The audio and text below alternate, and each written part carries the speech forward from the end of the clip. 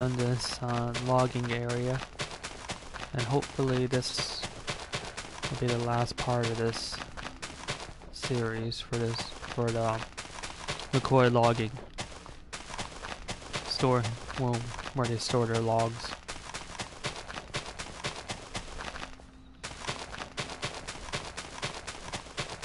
You can say a logging storage area, or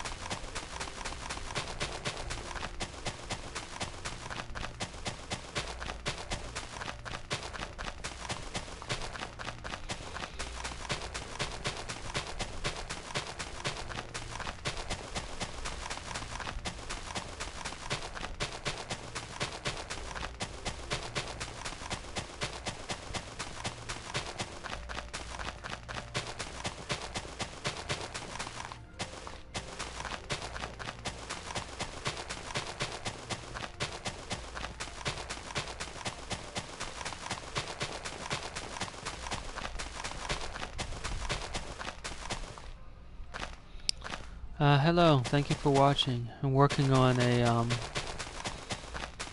build of Project Zomboid, another game in Minecraft, and I'm working on the log storage area in the McCoy Logging Company. I'm basically just placing in the patterns in the ground where the sand is in the game.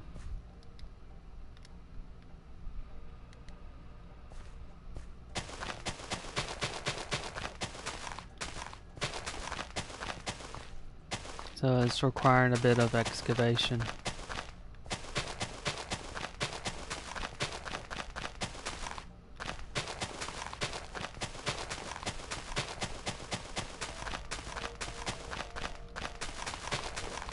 But that part is almost done now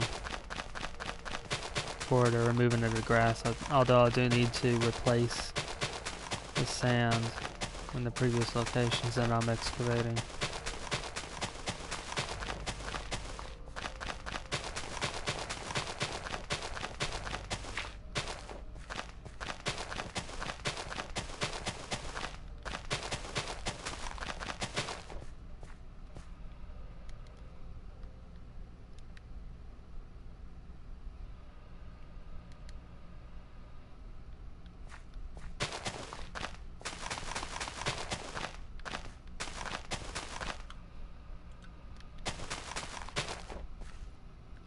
Thank you for following.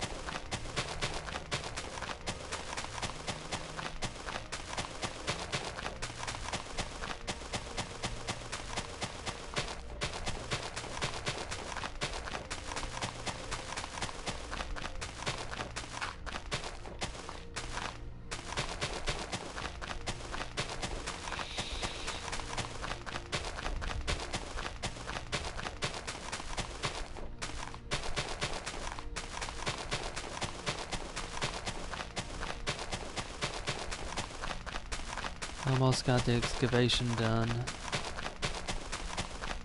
Not too much longer now.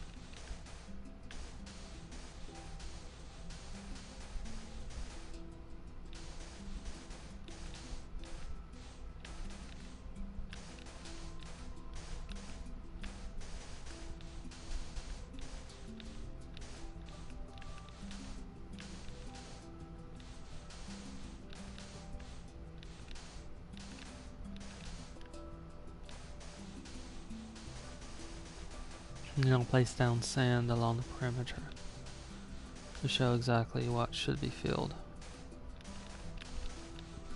Once that's done, I'll start placing in grass where it should be a bit higher than it is normally.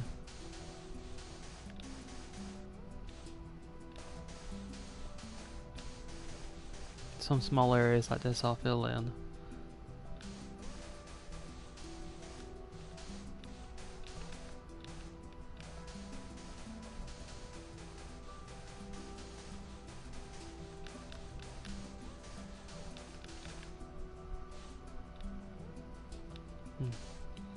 So I guess it's only need to.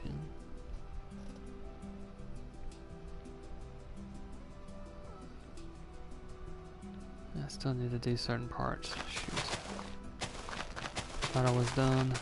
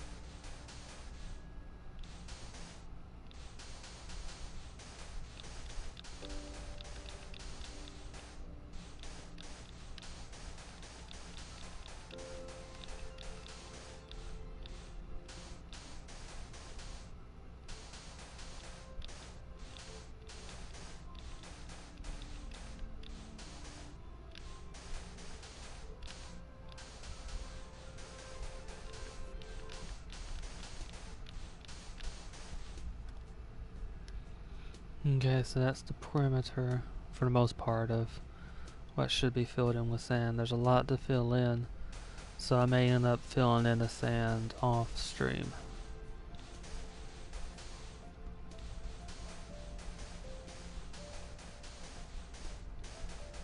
But this will give a good view of how it should look. Next thing to do is to complete some of these. Check and make sure I've got all the logs in right. I've got 2 to fill in over there and this one to fill in right here.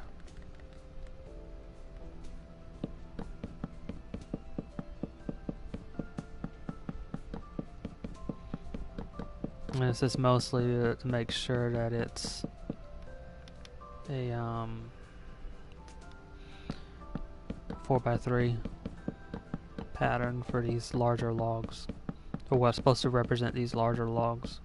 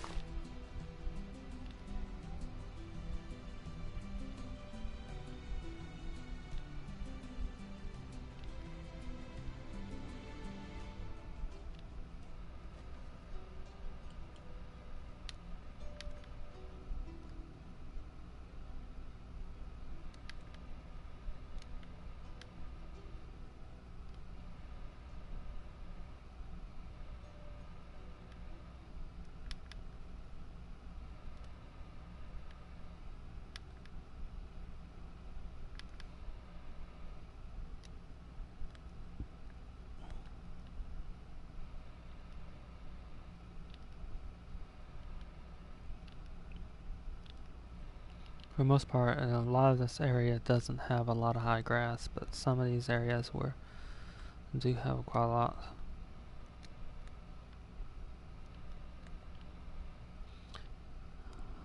They tend to be in patches.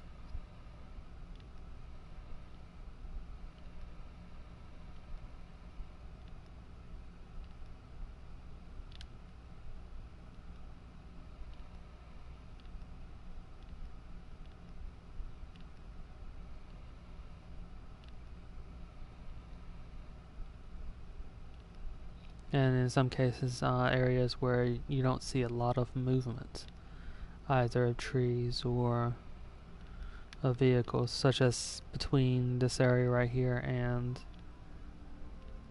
these porta potties. Not a lot of trees will be put here, or logs will be put here for any period of time, so the grass is a little bit higher here.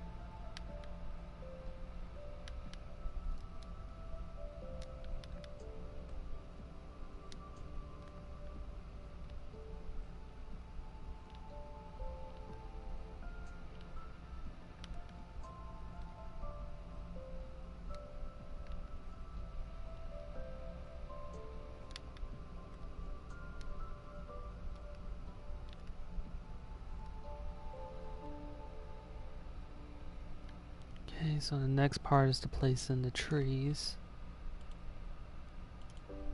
along the outside, and I may end up just doing the spruce trees with the time that I have. Normally I place down the spruce trees first, and that is simply because it's easier to place down.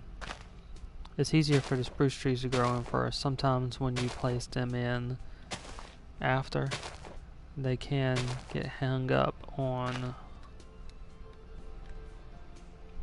other trees that are placed in, and it may cause them to have a harder time to actually generate a tree in.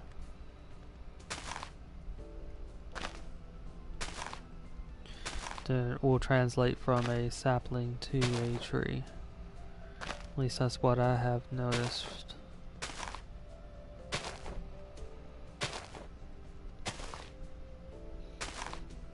So it tends to be a bit easier to place in these trees first and then fill in the areas with other trees such as oak and spruce, or basically whatever you're working with. Since I'm not doing a lot of acacia trees or dark oak or jungle trees in this build, then that may change and that may be altered depending upon what trees you're working with. Usually the larger trees probably should go in first, so if you're working with jungle trees, you might want to fill in the jungle trees first, or same thing is true with if you're working with dark oak trees.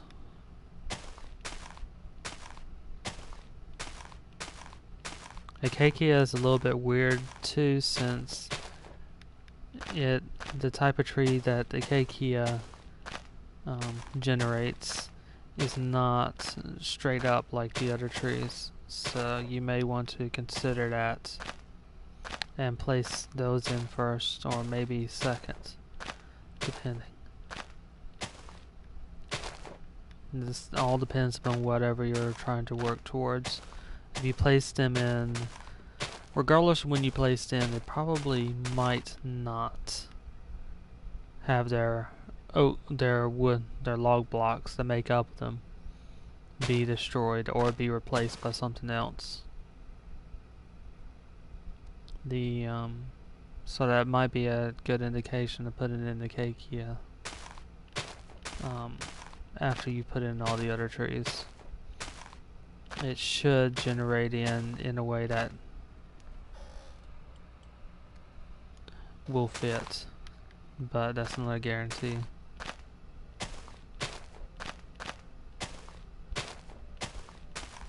If there's too much obstruction around it, it might not generate in. But as I said, I haven't really worked too much with acacia when building forests like these. And usually they're really meant for savanna-like areas and areas that aren't really concentrated.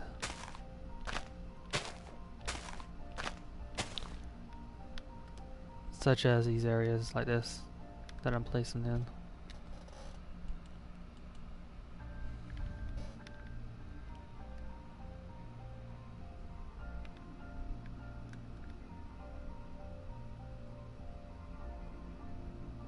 And some of the tree line around it can be seen too. They don't have oak trees or birch trees in.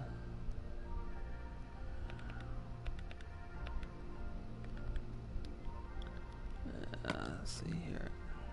See, I usually use birch and oak trees to give contrast and also to fill in the area.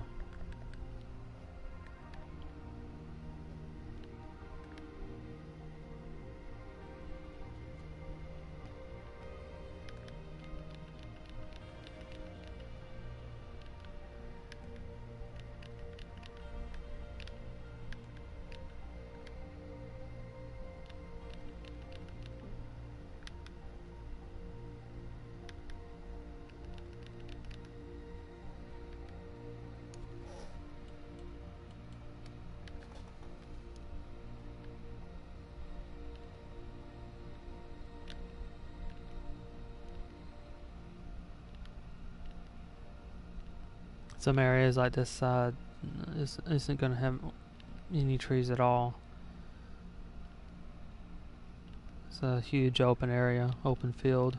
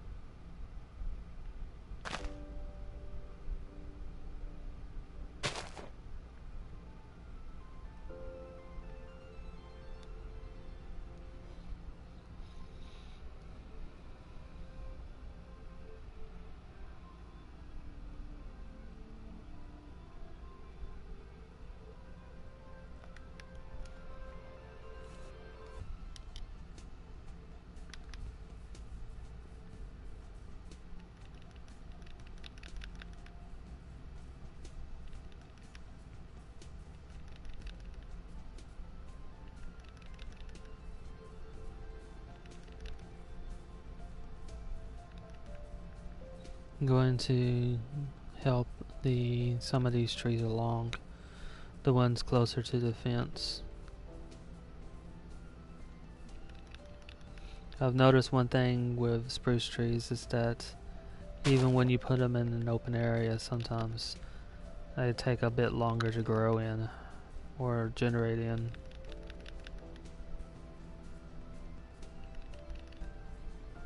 Sometimes it only takes one application of this bone meal, sometimes it takes quite a few, and that is even with no obstructions.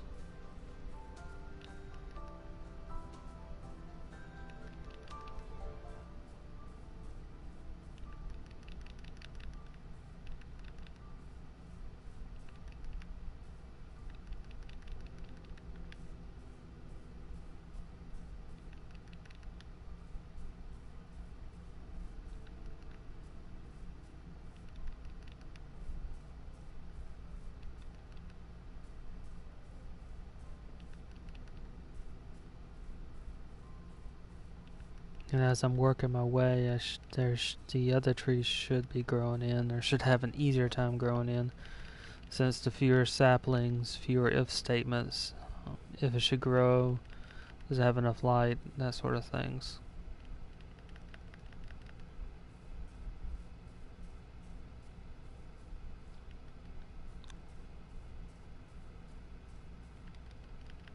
So there are fewer of these if statements to apply to these saplings, thus it becomes easier to generate in trees per tick.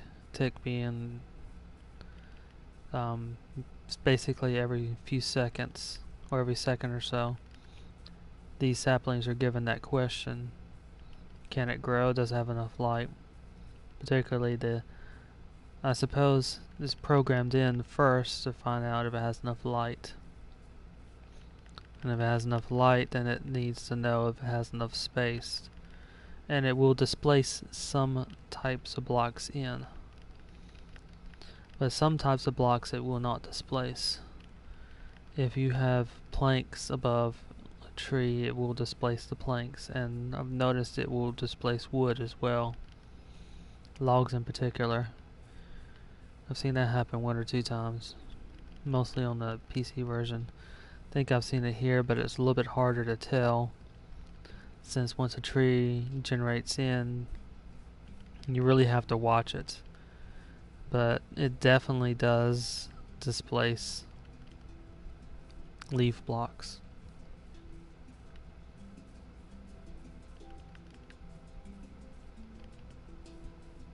So whatever tree that you place in afterwards, it will alter how the entire place looks. By later trees will displace the leaf blocks of earlier trees. If that makes sense. So you're going to see more leaves of the later trees than you will of earlier trees.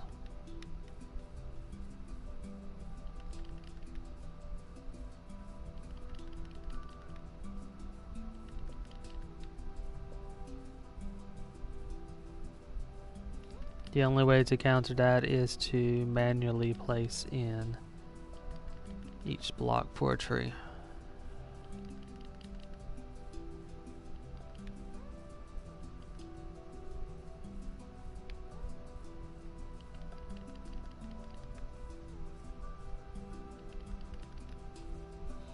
If, for example, you were to place a floating stone block, then the tree won't generate in, because the stone block will create an interrupt in this if statement.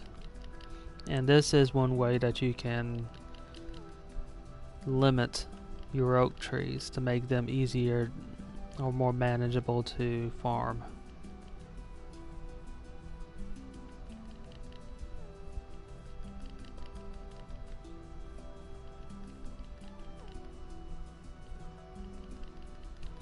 By placing just one block of, say for example, stone brick over an oak sapling, then that will make it generate in trees that, for example, you could stand on the ground floor and break the blocks on. You don't have to climb up the tree, as if you might have to do sometimes for oak trees.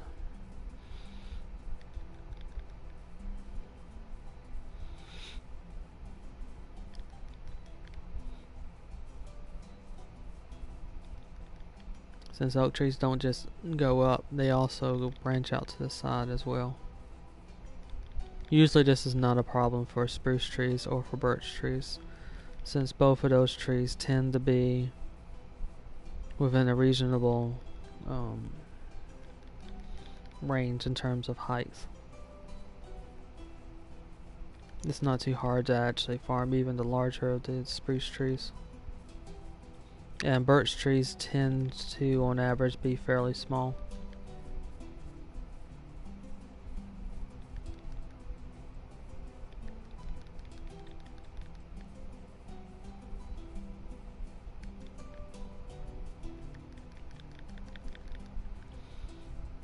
The only major difference I noticed for spruce trees is in placing them out. It's much better to place 3 empty blocks per between spruce saplings, whereas 2 blocks are fine for birch trees.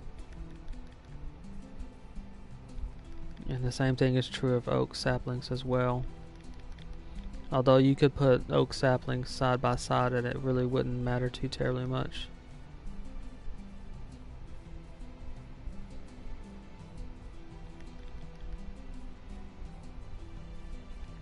Since you can use oak saplings in such a manner to create tree tunnels if you wanted to.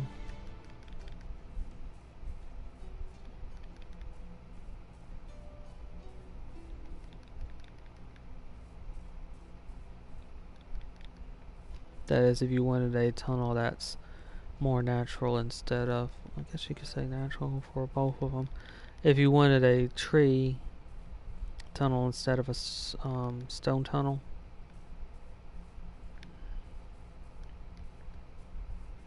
wood instead of stone, then you can easily use oak trees for that.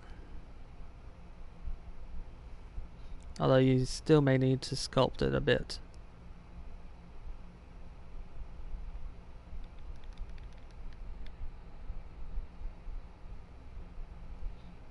Okay, so I'm going to do some of the other things and off stream, but I'm going to do a flyover of what I've worked on for this second section of the logging company, McCoy Logging Company. That is a log storage area. These sections right here are going to be filled in with sand, but I think this gives a good indication of what it should look like still.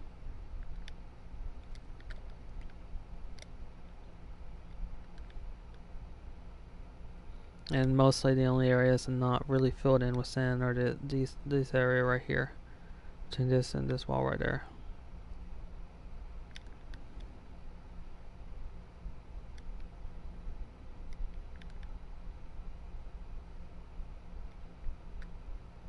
Next place I'm probably going to be working on is a whole bunch of factories, and that's off in this direction way over here on the side of the map.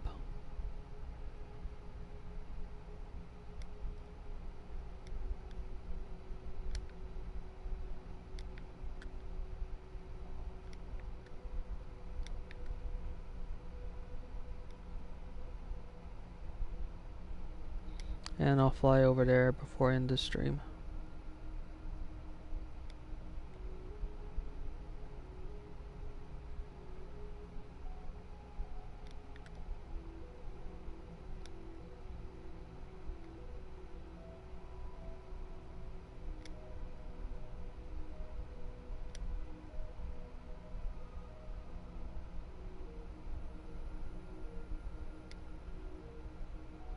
In some areas the road is in, but I haven't placed down the carpet that will represent the pavement.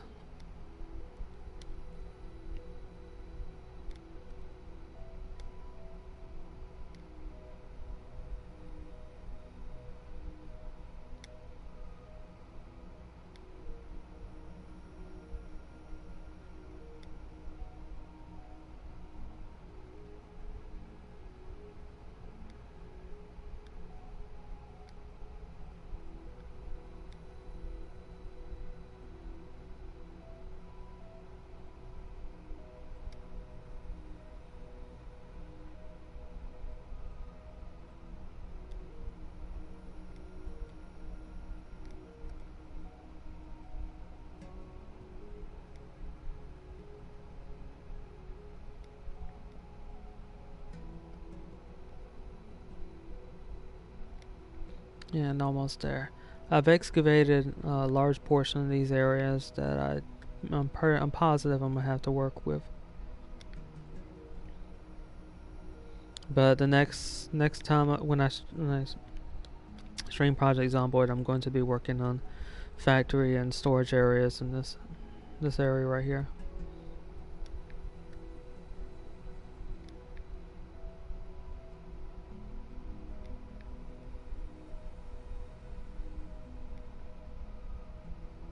There's part of one already in, and that is simply because it was difficult to there's a finite distance for the maps on the PS4, whereas the PC can handle much larger distances, almost infinite distances.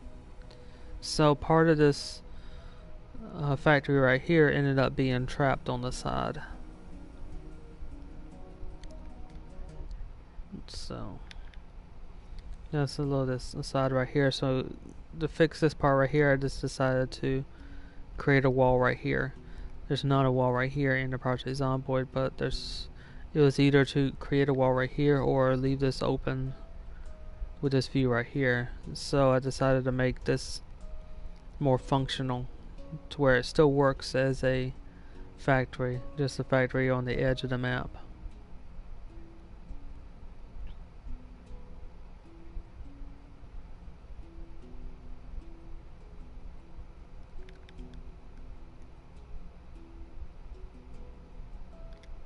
And that will be the next time I stream Project Zomboid. Thank you very much for watching, and that is it for now.